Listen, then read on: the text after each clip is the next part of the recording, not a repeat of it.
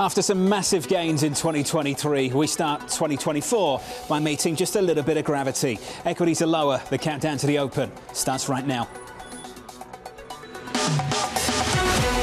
Everything you need to get set for the start of U.S. trading. This is Bloomberg The Open with Jonathan Ferro.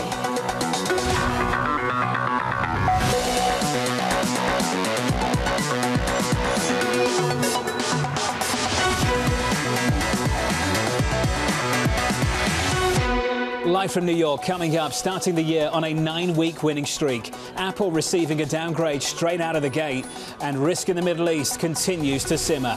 From New York, we begin with the big issue. Welcome to 2024.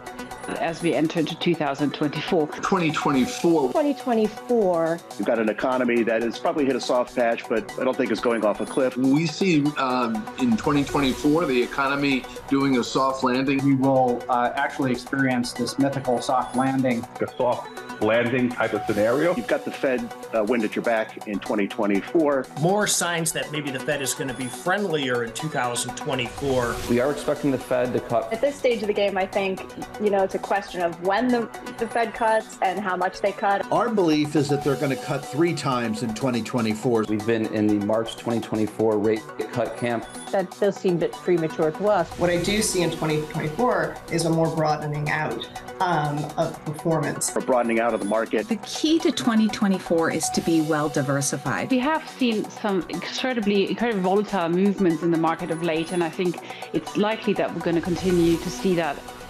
To start the conversation for a brand new trading year, Jim Bianco of Bianco Research, Samir Samana of Wells Fargo. Gents, first of all, Happy New Year, and let's get straight into it. Jim Bianco, how dependent is this market rally on rate cuts materializing sometime soon? Oh, I think it's very dependent. I think it's really dependent on yields coming down, which are a function of those rate cut rallies. If you look at 2023, you take out the AI, the 7 AI Magnificent 7 stocks, the market was a slog all year until November when the bond market took off and rates came down, and then you had that massive 2-month rally. If we're going to have another slog in interest rates in 2024, and that's what I think might happen, I think you're going to have a slog in the bond market as well. In the stock market as well, too. Well, let's go to the bond market first. The 2-year yield down 41 basis points in November. In December, Samir, down 43 basis points. Samir, has this market already cut rates for the Federal Reserve already? I don't see how you see it any other way, right? Look, we're basically forecasting between 6 and 7 rates if you look at where market pricing is.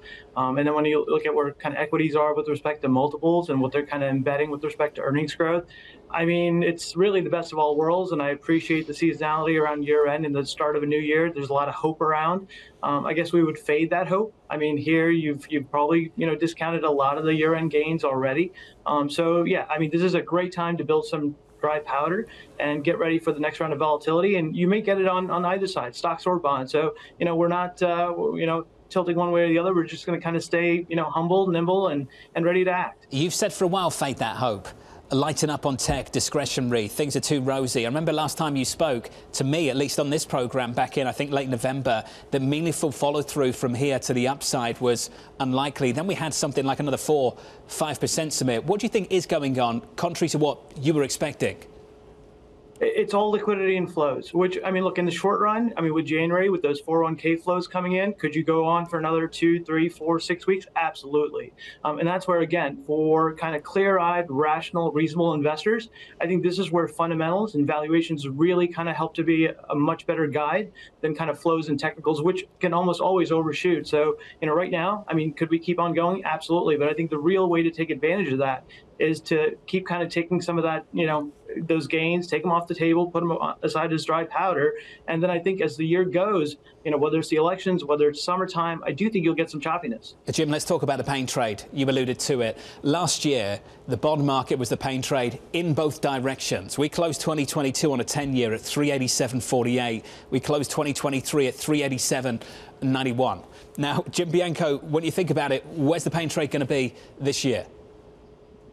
Well, given that everybody is leaning towards the idea that there's going to be multiple rate cuts, there's going to be a soft landing, and we're going to have a last mile move to 2% interest rate, 2% inflation, I think the pain trade in the bond market is going to be higher yields as we go through the rest of the year, that maybe we have a no landing. That's what I think we're going to wind up doing. And I think the evidence of the economy, at least through today, is suggesting that that's probably more correct than a soft landing. And so as yields move higher, I think that that's what's going to catch everybody by surprise, just like when yields started moving lower 2 months ago, caught everybody by surprise. 18% expect higher yields in 2024. That was the stat that jumped out for me in the fund manager survey, Jim, that came out from Bank of America going into the holidays. Just 18% of survey participants expect high yields in 24. How quickly has this market become one-sided in both bonds and stocks, Jim, in just a couple of months? Oh, it's become very one-sided. I think because of the last 2 years, we've seen a 500 basis point rise in the funds rate. People are not used to it, and they're trying to understand it, and that's why you get these one-sided moves. That 18% number is the lowest number in the history of that survey, which goes back about 22 years. And you will wind up seeing it go in the other direction very quickly if rates start going up, because it did back in September and October when rates are going up. So you're going to get these violent moves in sentiment back and forth because of the uncertainty, because no one can remember seeing these types of moves in the bond market, you know, over the last couple of decades. Samir, does that resonate with you? It absolutely does. I mean, look, as a market participant, when you see people tilted to one side, I mean, it just becomes so clear as to what the right thing to do is. Now, again, could we go further towards this overshoot? I wouldn't rule that out, but with cash still paying 5%, which it really is, with, long rates having come down the way they have, it's probably not a bad place to at least maybe lighten up just a touch on duration. And again, take, kind of profits on the equity side. And I think right now, hanging out short-term fixed income is a pretty good idea for the coming couple of months. We're seeing that this morning. Yields up by 8 basis points on a 10-year at the moment. That yield 395.94. Equities pulling back on the S&P by about 0.9%, more than 1% on the Nasdaq 100. This following a downgrade to Apple. Barclays downgrading shares to underweight from equal weight. The stock is negative 2.3%. Katie Greifeld has the story. Hey, Katie. Hey, John. Rare bear for Apple. According to Bloomberg, Apple has 34 buy ratings, 14 holds, and now 5 sell ratings. The latest being Tim Long from Barclays, cutting Apple to underweight on expectations of soft demand for the latest iPhone. Specifically, Long wrote that his checks remain negative when it comes to volumes and mix for the iPhone 15. And making matters worse, Barclays sees no features or upgrades that are likely to make the iPhone 16 more compelling. And that is a blow, since if you think about a lot of the bull cases for Apple, the backbone of those calls is the Apple iPhone upgrade cycle. Obviously, Tim Long doesn't see a lot happening there. Now, there's a high bar for Apple when you think about this stock. It added $1 trillion in market cap just last year alone, and that's even though it's posted 4 straight quarters of declining revenue, and it faces a lot of uncertainty when it comes to China, both from a demand standpoint and, of course, growing competition from the likes of Huawei. You add this Barclays downgrade to all of those fears, and Apple shares currently lower by about 2.3%, John. Katie, thank you. Let's pick up on one line that came out of Barclays. And Samir, I'd love your thoughts on this. This is what Tim Long had to say. We believe the continued period of weak results coupled with multiple expansion is not sustainable. Samir, here's the difficulty for a lot of people.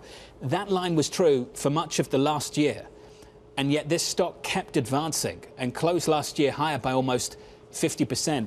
Samir, when you look at Apple, it's a little bit of an odd one, that the core good, the iPhone, basically went ex-growth and the multiple on the stock kept expanding. Samir, what would you take away from that? That's it. That's the key, is we ended 2022 with really low multiples, especially on those growth stocks, which left room for multiple expansion.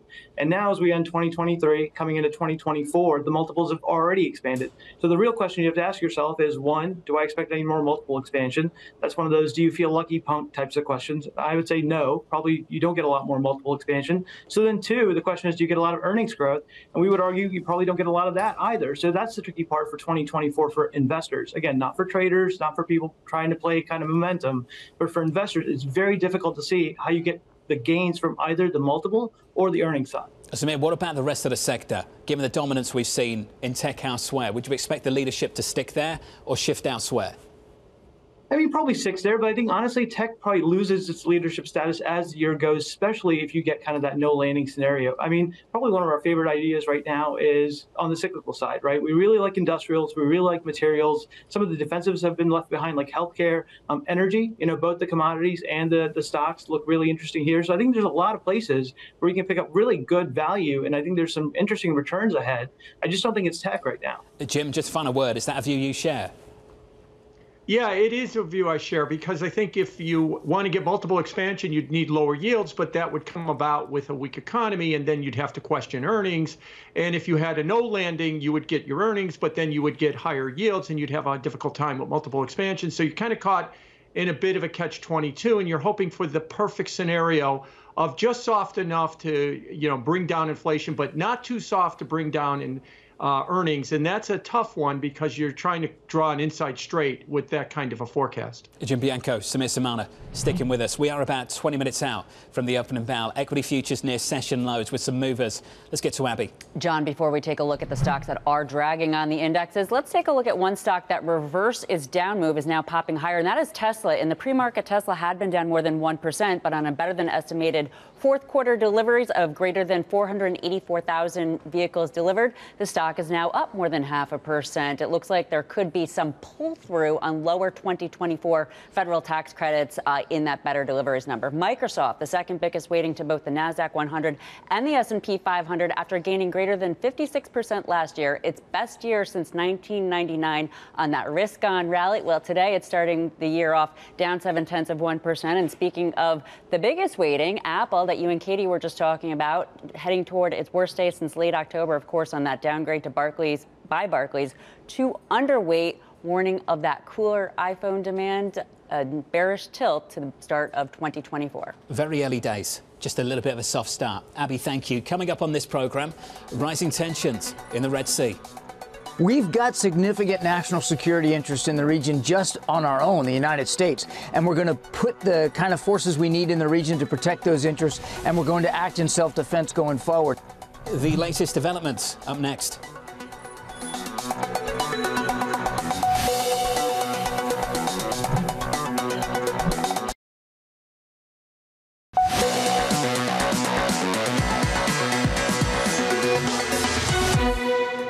One, just to reiterate what I said before, we're going to do what we have to do to protect shipping. Number two, we've got significant national security interest in the region just on our own, the United States, and we're going to put the kind of forces we need in the region to protect those interests, and we're going to act in self-defense going forward. Again, I'm not ruling anything in or out, but we have made it clear publicly to the Houthis. We've made it clear privately to our allies and partners in the region that we take these threats seriously, and we're going to make the right decisions going forward.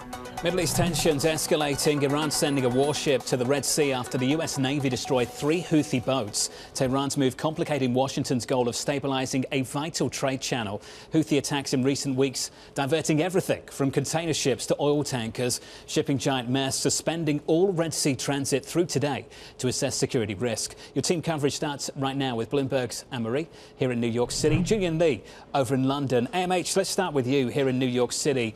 How are they going to contain this risk in the Middle East? Well, we heard from Admiral Kirby, and when he was asked about there's going to be any preemptive strikes as well on the Houthis, he says, listen, I'm not going to discuss this. We're not putting anything on or off the table. But they said they made the messages clear, both privately through allies, but as well publicly, that they will respond to what the Houthis are doing. Now, we've seen the Houthis go after some of these vessels that are potentially going to Israel or backed by Israel since November. But over the weekend, you obviously saw the risk just escalate and more volatility with the U.S., these helicopters coming from 2 U.S. carriers in the region, following a distress call, 2 distress calls in under 24 hours from this Maersk vessel, and then they were able to sink 3 out of 4 of these boats. So the message is pretty clear right now to the Houthis, but this is really a huge risk to the Biden administration. They want to keep a lid on this volatility, and we saw that potentially happen over the weekend of how quickly the volatility in the region could really escalate. Is it a risk to commodity markets? Julian, let's go through the prices together. October, down almost 11% on WTI. November, down another 6.25. December, down 5.67. Julian, this is serious stuff. Things are fragile in the Middle East. But if you looked at crude, Julian, you'd have no idea what was going on. What gives? Well, I think you're absolutely right. I mean, we've seen a rise today of somewhere between 2–2.5% in crude prices, but that's coming off these big falls that you've just mentioned, and we're still seeing Brent below 80, WTI below 75. This is on top of all of the OPEC plus cuts that have been agreed and extended and then deepened for several members coming into effect as of yesterday, and that still hasn't pushed prices above 80 for Brent, 75 for WTI, even with all these tensions in the Middle East. And so I think that these tensions aren't being ruled out, but they are playing out in an environment that is still pretty weak for oil, despite a hefty Chinese import quota that has just been released for the first part of the year. Julian, how much of this is just about the number 13 million barrels a day of production in this country, in America? I think that's got a lot to do with it. I mean, the US surprised to the upside on production growth last year. That is putting a lot of oil into the market. That's helping to keep supplies ample to Europe. And that is putting some pressure on the price. The other thing, of course, with the Red Sea, Saudi Arabia in particular has the ability to bypass the southern Red Sea for its oil exports. Its shipments to the US, such as they still are, either go already round the southern tip of Africa or across the Pacific to the west coast.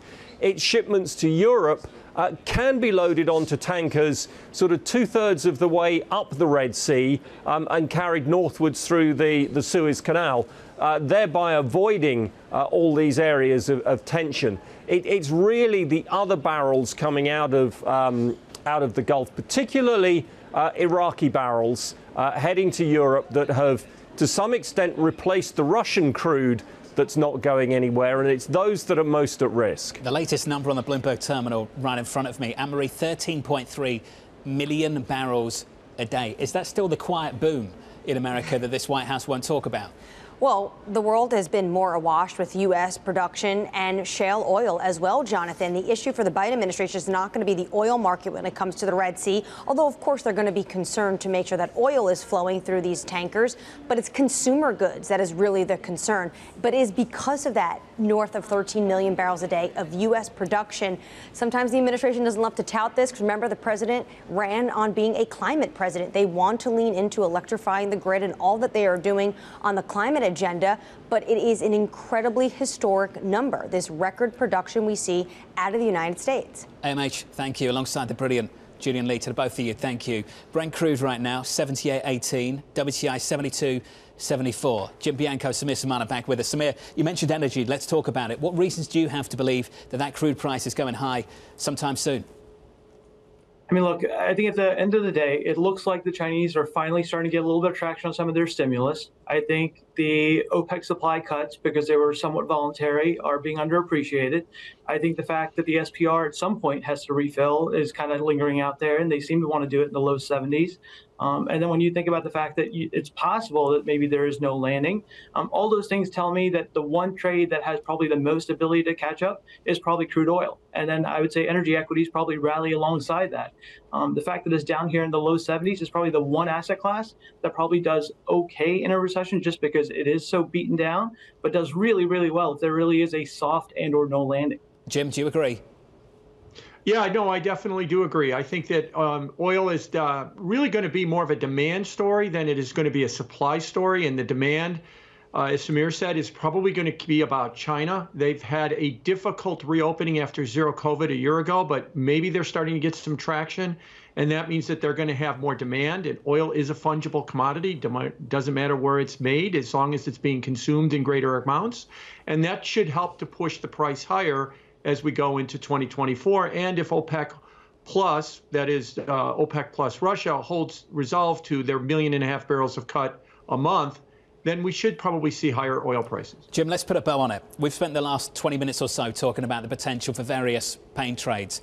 When you look at the range on Wall Street at the moment, Jim, and I know you've looked at the same numbers as me, at the high end 5,200 from Oppenheimer on the S&P year end this year, at the low end 4,200 from JP Morgan. That range, Jim, It's 1,000 points wide. Just how much conviction is there on Wall Street for the year ahead? Well, I don't know if it's so much conviction as it is about assumptions. You know, I've been arguing for a couple of years now, what did 2020 mean for the long-term outlook for the economy, that complete shutdown restart of the global economy, the reboot? If you think not much and you keep using words like rebalance and renormalization, you're probably towards the higher end of that scale, about 5,200. If you think that it has some long-lasting effects like remote work, deglobalization, maybe, you know, energy being more of a political weapon, you might be at the lower end of that scale. So I don't know if it's the lack of conviction as it is, what do you think 2020 meant for the longer-term outlook for the global economy and financial markets? Samir, your response to that. Final word, please. Yeah, I mean, look, I think here it's pretty clear. I think you've got to fade risk. I think you probably fade long-term rates just because you are getting paid so much in cash. I think you try and find those idiosyncratic opportunities like energy. But I think right now, just given what's gone on in the last few months, I think it's just a really great time to play a little bit of defense and just, you know, take a flyer on the fact that maybe consensus, as they were in 2023, is a little bit wrong right now. A strong start to the year, gents. Appreciate it. Good luck for 2024. We'll catch up, no doubt, in the next few weeks, the next few months. Jim Bianco, Samir Samana. Speaking of consensus for last year being wrong, just remember, average forecast on the S&P 500 last year was 4,000 points. We finished last year almost 20% above that average forecast. Coming up on this programme, the morning calls, and later, if tech goes, so does the market. That's the warning from RBC Capital's Amy Wu-Silverman. She'll join us around the opening bell. That opening bell is about 7 minutes away. Equity futures near session lows were down about 0.75%.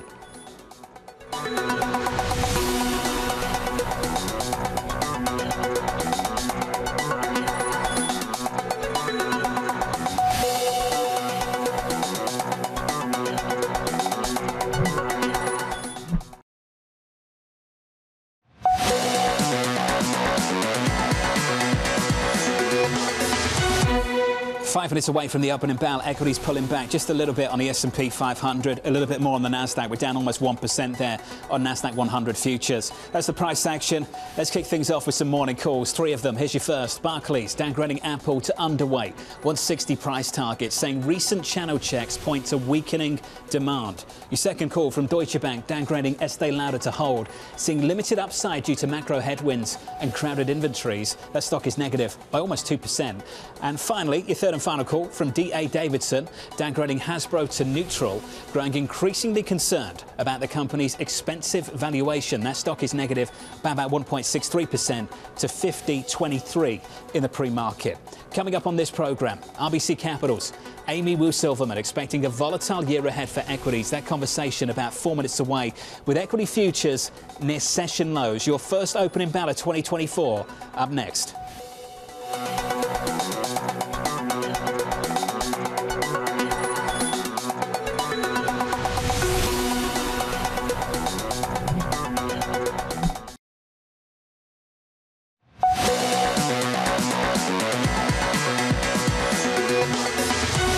24 seconds away from the opening bell, the first opening bell of 2024. Happy New Year to you all. In the equity market, equity futures pulling back by 0.75% on the S&P, and the Nasdaq 100 down about 0.9% following monster gains in the year 2023. On the S&P, 24%. On the Nasdaq 100, 54. There's your opening bell. Switch to the board and get to the bond market. Yields aggressively lower. December, November, this morning a little bit higher, up by 7 basis points, 394.63.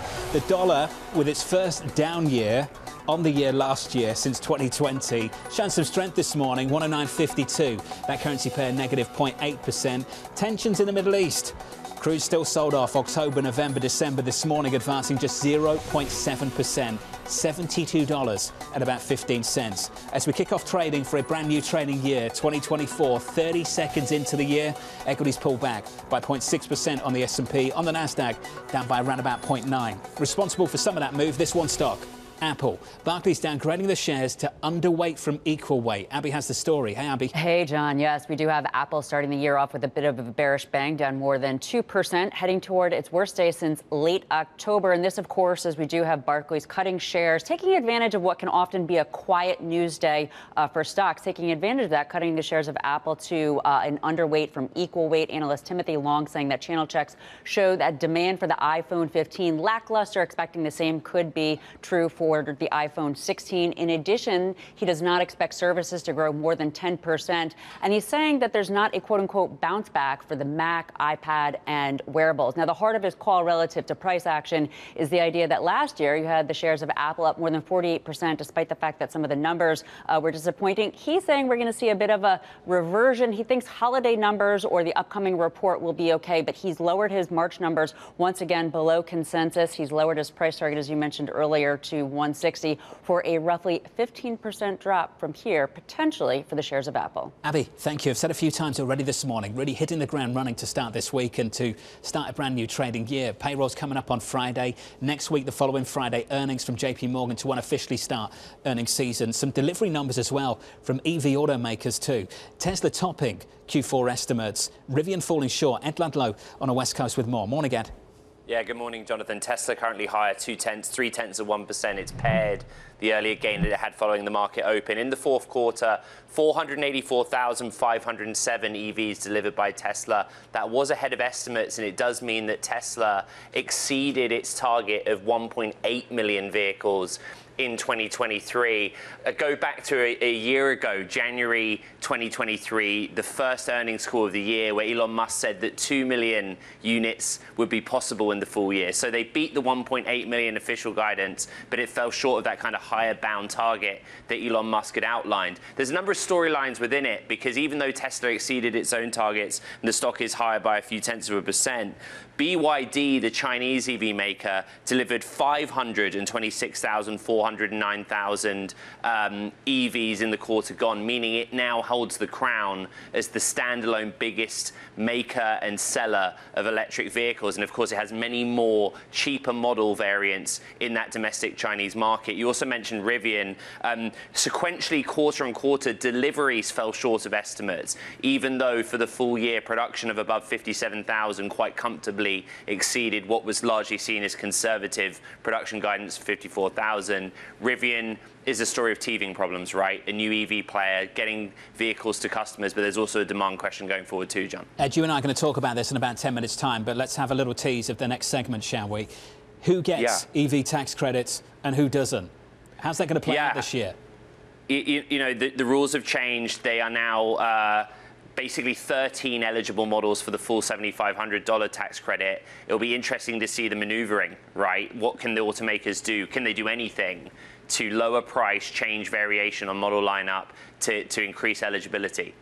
Ed, thank you, mate. We'll catch up in about 10 minutes' time. That stock is lower by about 0.8% on Tesla, about 4 minutes into the session. The latest from Dan Ives of Wedbush, reiterating his outperform rating on the stock, saying this: the price war in China has finally hit a calm period, which is music to the ears of Tesla bulls. This was a clear win for Musk. Hitting 1.8 million vehicles was a major achievement in a choppy macro environment for EVs. Their stock is now down by a little more than 1%. Let's turn from autos to airlines. Evercore downgrading Southwest to inline after a big rally into year-end. Simone Foxman on top of this one. Hey, Simone.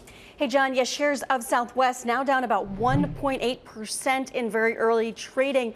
Dwayne Fenningworth at Evercore ISI maintaining his $35 price target, still about 21% higher than Friday's close for this name, but saying margins really below their long-term potential and Southwest growth not keeping up with the overall growth in the U.S. economy. He's much hotter, however, as are most analysts, on Delta. Delta shares also falling today, but this is TD Cowen's best idea for 2024. We got reports over the weekend that Delta is telling pilots it's only going to hire 1,100 pilots. It had hired more than double that last year. This may be something that keeps, its costs more in line with pre-pandemic levels. But expect a turbulent month for airline stocks, especially here in the U.S. AAA said it was the busiest year-end travel season in history since it started tracking that data back over 20 years ago. We're watching the outcome of the DOJ trial about the JetBlue and Spirit merger that could have big impacts for the broader sector. And then, of course, you've got the consumer in China. China said they had seen a surge in domestic tourism sales up 5.6%. But our Bloomberg second measure data saying U.S. sales slowing by 6% in the week ending December 24th. So lots in play there. Simone, thank you. Just look at the close of the year.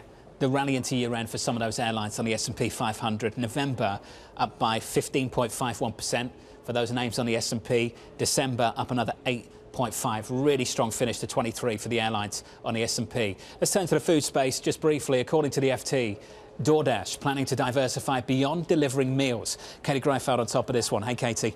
John, yeah, it's an interesting move for DoorDash. Obviously, the bread and butter of their business is delivering food to doors, specifically in the United States. Now the company looking overseas as well. DoorDash CEO telling the Financial Times that the company's two largest areas of investment are expansion and penetration outside the U.S. Now, if you think about DoorDash's expansion strategy so far, it's been to target smaller markets that its competitors haven't yet broken ground. Remember last year, DoorDash expanded into Austria and Iceland. They did that through a partnership with Helsinki-based Wolt. And according to the FT, DoorDash job posting suggests that the company is looking to move into Luxembourg as well. Now, news of these plans comes as DoorDash is looking for ways to invest its growing cash pile. You look at the 12 months ending in September, and DoorDash had generated nearly $800 to $900 million of free cash. So quite a chunk of change there. So it makes sense that DoorDash would be looking at new markets. Shares are currently a little bit lower, less than 1%. But remember, DoorDash was nearly 100% higher last year alone, John. Amazing. Katie, thank you. Small move lower. We're down by not even 1 percentage point. About 7 or 8 minutes into the session, your start of 2024 trading looks like this. We're down about 0.5%, 0.6% lower on the S&P. On the Nasdaq 100, down by a little more than 1%. After a gain of more than 50%, 54% higher for 2023. Here's the outlook from RBC Capital's Amy Silverman, weighing in on the year ahead, writing this. I expect a year of mean reversion and normalization for volatility, a year filled with both geopolitical risks and political ones, like the US elections. Amy, I'm pleased to say, joins us right now. Amy, as you often do, as you always do for us in your brilliant way, lift the lid on your universe and tell us, what is the big bet right now? Well, look, it's hard to believe, John, that we're now 4 years away from the pandemic. And a lot of what has happened in this cycle has been really unique, really odd in the options market. Relationships, correlations that we typically count on pretty much went the opposite direction. I think this is going to be one of the first years where we start to see mean reversion. We start to see normalization. What I mean by that is I think there'll be a demand for hedges. Equity skew is something that all but disappeared in our market because folks are much more focused on getting upside. I think that starts to change. And I think the overall level of volatility or inflation is something that we'll also see in 2024. In terms of specific trades, you alluded to this going into year end. Do you think as we start this year, we're revisiting some of the trades that didn't work last year? Yeah, that's exactly right. When we kind of look back to the last 3 years, a lot of things that historically tend to work really haven't. And last year was a year, John, where it was actually just better if you just didn't do anything at all. You had the S&P up 20%. Not a single option strategy on a systematic basis beat that. But, I think we're getting to a point where it really is about how we're positioned in the boat. We were in a year last year where folks really weren't well positioned on the long side. We're much more full up in that regard. And I do think that's one reason why people will start to consider downside hedges, not necessarily because there are risks out there, even though I think there are. Actually, just simply the fact that they have something to hedge is why we'll see something like equity skew start to pick up. And I've said on your program many times, John, that the tails in the market, especially in options, are really at historically low levels. There's always a ton of event risk on the horizon, always, every year, looking out 12 months. Amy, this year, no different. We need to talk about elections. I'm going to use some of your language from you and the equity team, I'm sure including Lori Calvasina. Why is talking about presidential elections like staring at the sun for you and the team? Amy, why is that? No, that's I'm definitely borrowing Lori's phrase there. But when we speak with investors, it's something that just falls in the category of very unquantifiable. And I hate to use the word unprecedented, but look, we're going into a year right now where a potential presidential candidate isn't even allowed on the ballot in 2 states so far as we kick off the new year. We really don't know how to price that. And I'll tell you, the way the options market is pricing that is simply not at all. Now, I think that is also a function of November being quite far away in terms of elections. And we've seen a lot of tenor shrinkage in the options market. But beyond that, it's very difficult to have a concrete way to price that outside of saying, okay, what other ballots could we see this being a risk on? When are the primary? So right now, equity options are quite low. They're not pricing in the uncertainty and the risk that comes with elections. And if you look back to something like 2000, when we were talking about hanging chads, and there was just simply a question of who is on the ballot, who is the president, that was a year where we did see volatility spike. Emmy, you mentioned it. I want to build on it. The volume now that goes through 0 day to expiry options, given where November is so far out, you've mentioned this and you've talked about it in your research as well, whether options and your universe can be used as an early warning of anything now, given where the volume is and where the volume isn't. Yeah, this is a very unfortunate nuance that I think if you're not day to day in this market, you don't quite pay attention to as much. But the options market used to be this great early warning system. It would tell you where the concerns are 1 month out, 2 months out, 3 months out.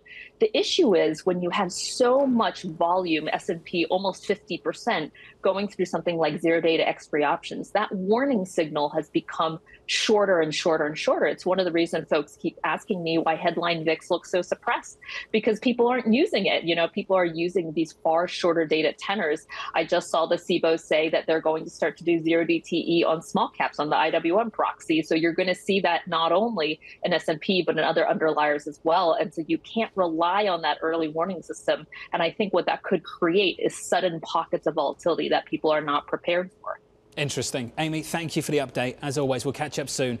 And a Happy New Year to you and the team. Amy Silverman there of RBC. About 12 or 13 minutes into the session, pulling back by, let's call it 0.75% on the S&P. I don't think you can talk about that move without talking about the move over the last 12 months. Last year, of course, a 24% gain on the S&P, 54% on the NASDAQ 100. The NASDAQ this morning down by more than 1%. Coming up, US-China tensions simmering under the surface. Part of this is also external to China. It's the U.S. push to move supply chains away from China. So there's both a push and a pull factor here at work. From chips to EVs, that conversation up next.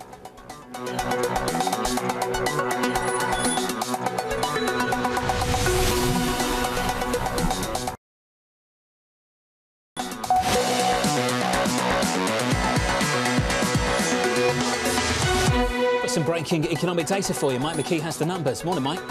Good morning, John. Well, everybody, it's tough to come back to work, and maybe tougher if the economic data don't go your way. Although I came in this morning and there was an analyst who said that the market's looking for a reason to fall. If you need a reason, this is the best I got for you. The S&P Global Manufacturing PMI falls to 47.9 from 48.2. The expectations was it would rise to 48.4. So a little bit of a disappointment there. Normally this comes out the same day as the ISM, but with the calendar being what it is, the holiday this week, ISM comes out tomorrow. It's expected to rise to 47.2 from 46.7. So we'll see if that carries through. And if not, then we'll have an interesting Wednesday. Just how relevant, Mike? ISM manufacturing, I'm looking at the numbers, sub 50 since late 2022. There's been numbers to focus on and numbers to ignore. Is that in the latter bucket?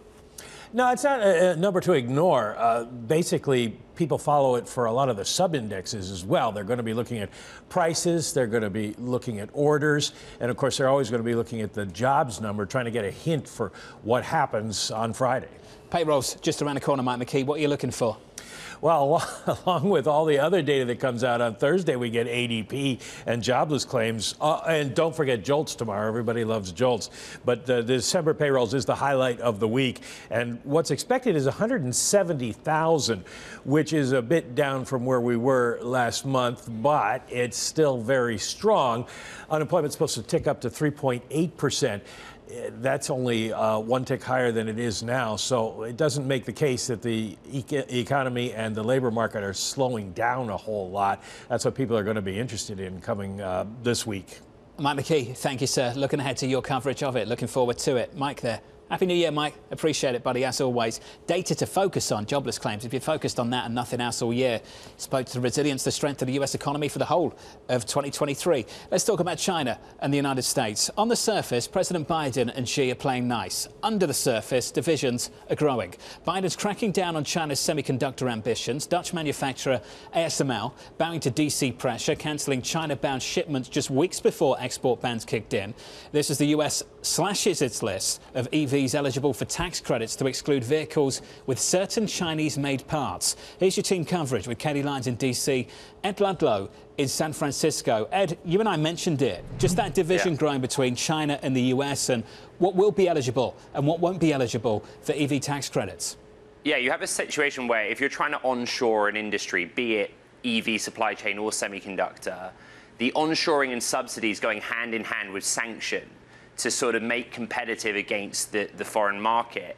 The new rules eligible as of January are basically dependent on the battery and battery components having a threshold of how much Chinese ownership the company that makes them has. It's set at 25% limit. So if any part of your battery pack or battery components have some ownership by the Chinese government or a Chinese state-backed entity, you've got to look for alternatives. You asked me in the teaser ahead to this segment, well, what can the automakers do? The answer is that they're working with the White House directly to adjust that supply chain. The net effect is that when there were perhaps 24 vehicles eligible for the full $7,500 tax credit, those component rules now mean there's only 13. That's the impact. It's basically halved the number of EVs you can buy that are eligible for a full credit. So, Kaylee, we've got to draw a distinction between the rhetoric and the policies.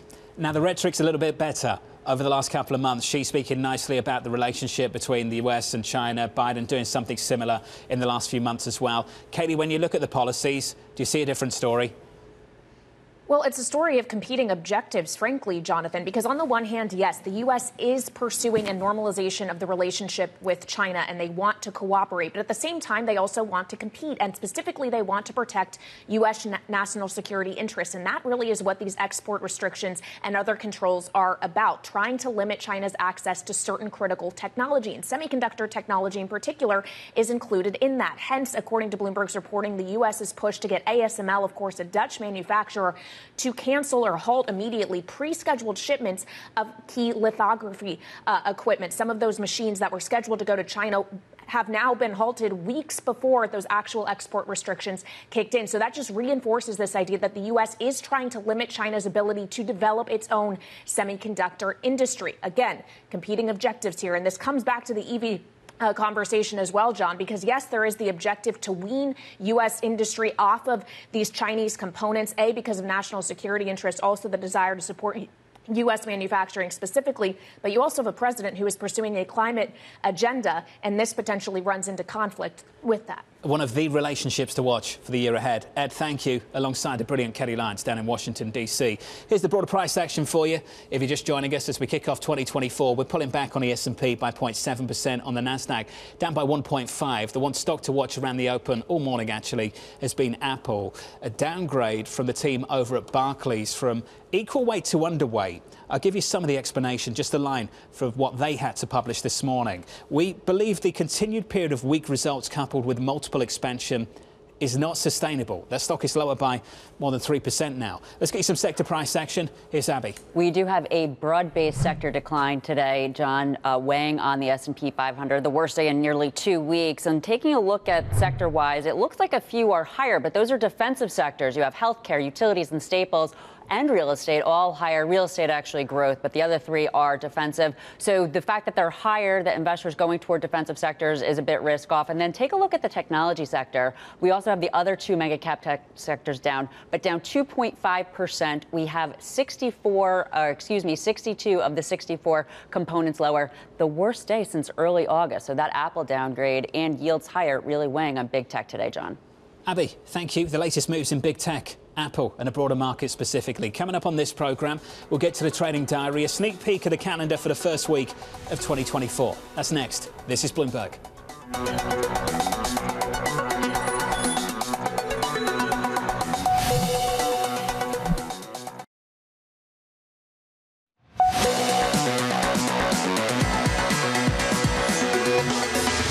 Live from New York City this morning. Good morning and Happy New Year to you all. About 26 minutes into the session, equities pulling back on the S&P by 0.8%, on the Nasdaq down by something like 1.6%, following 9 weeks of gains on the S&P 500. The equity bulls have been absolutely spoiled. That is the longest weekly winning streak going back to 2004.